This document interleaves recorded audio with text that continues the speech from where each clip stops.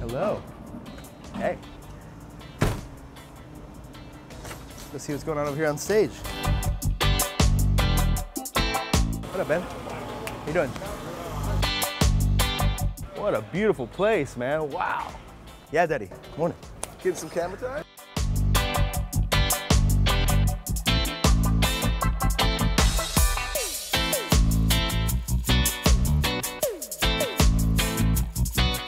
We're gonna have a fucking big rock show going on in here. I mean, freaking.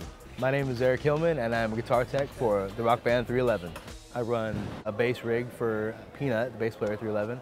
I also run Nick Hexum's Guitar World, lead singer. I run his sounds over here from side stage so he can be free up there to move around and not have to worry about stepping on all this or messing up his elbow or anything, you know? Oh yeah, man, let me see what you got.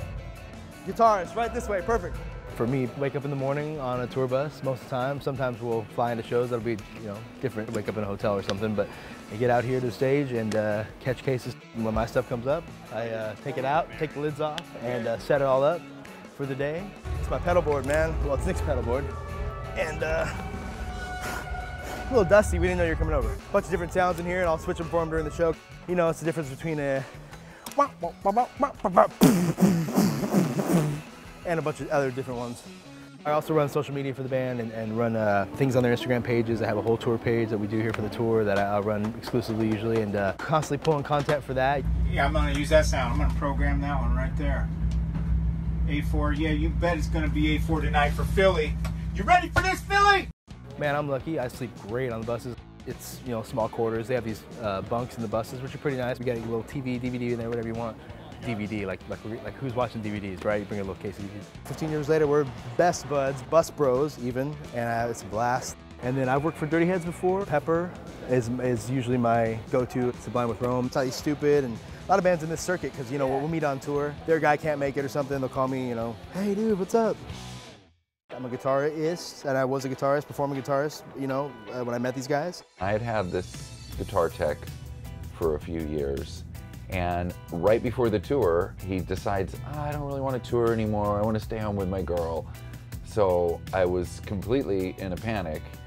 And our studio manager, Jason, was like, you should call Cousin Eric. He quickly emerged as one of the greatest, probably the best roadie we've had. But I never knew this job existed until I had it. And then the first show of their 2007 run was when I joined. If you'd have told me that then, I would have laughed and been like, all right, dude. So we just stringing up this puppy, you know, put new strings on every day for the freshy fresh, slappy slap. It makes a big difference to have the slappiness of it. Yes, Nick's main guitar here. A lot of these gigs pay very well. My first tour, I maybe came in at a beginner's rate and then was promptly given a raise after my first year of completion. Making up to $5 grand a week is not super unreal or unrealistic at all.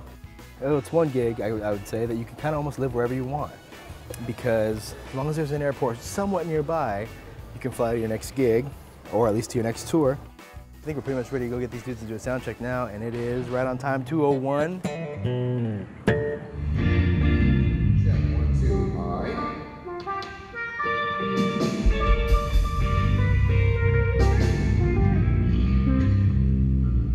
To name everything that could go wrong in a day, you'd have to be here with me for a week.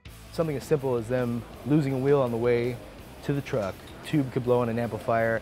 A wireless frequency for a microphone could get interrupted or just completely drop. Or if you're in a big city or around military bases, their wireless frequencies are totally jammed up. Microphones, drums, so many things running wirelessly that people don't realize that the simple interruption of a signal could be a dropout in the show, and people go, hey, that drum's not working. Well, it's working, it's just you don't hear it because the microphone's not working. So it's all about just diagnosing it quickly and fixing it so you get back to the show. That's my work box. Everything from rechargeable batteries and Q-tips and stamps in case I want to send a postcard home. And guitar strap locks and guitar wire, fuses and rack screws and guitar picks and earbuds and lighters and all kinds of things. That's it. The hardest part easily has nothing to do with stage or any of these people that you see here in the room. It's being away from people you love, being away from your family. It never gets easier, actually gets harder. Hi, Dad. Hi, babe, what are you doing? Where are you at? I'm at work. Man, I send postcards at home all the time. Kind of old school, but people at home appreciate the mailbox love. Oh, right behind you, buddy. All right, you're all good, you're all good.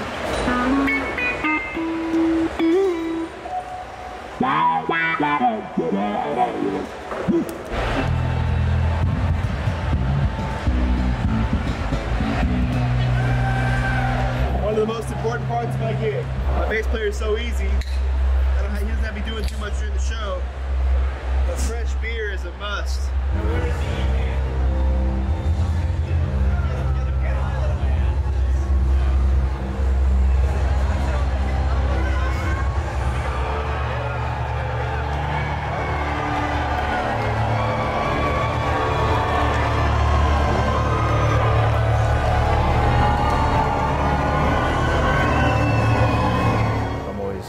In tune with what the band's doing. I'm pretty much on the same ear mix as the singer, listening to the same parts of the song, listening to the cues, to vocals, different parts. Okay, here comes the guitar solo, button. I'm always looking at a set list, looking at a chart, looking at notes, or if it's an older song that I happen to love, I'm not doing any of that. I'm bobbing my head going, oh, here comes my part, here comes my part, it's right now. There's the unspoken thing, which is having a good attitude and being a pleasant person to be around. If somebody starts to get an attitude, we might call them like a white glove roadie, like, oh, I'm not going to do that. Cousin Eric is the opposite. Man, I just love being around music and being around rock and roll vibe. Now I got a gig where that's what I do, you know what I mean? So it's harder to get tired of than rather like, you know, I used to work in a movie theater sweeping popcorn. It's easy to get tired of that. Hard to get tired of going, all right, hey, that sounds freaking great. That's exactly how I'd want it to sound too. It's definitely a dream job. It's a job I didn't know was a real thing, but after living it and experience it, yeah, it's definitely a dream job. On to the next one. Time to pack it all up and do it all over again tomorrow.